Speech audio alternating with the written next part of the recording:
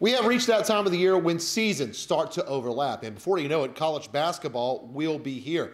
Today, Lamar University releasing their men's schedule for the upcoming season. The slate features 26 games with only 10 being played in the Montaigne Center.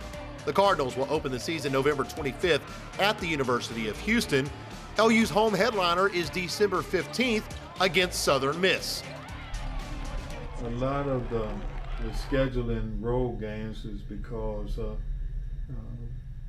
guaranteed budgetary reasons, but we've got a challenging schedule, one that we have to come to play every night.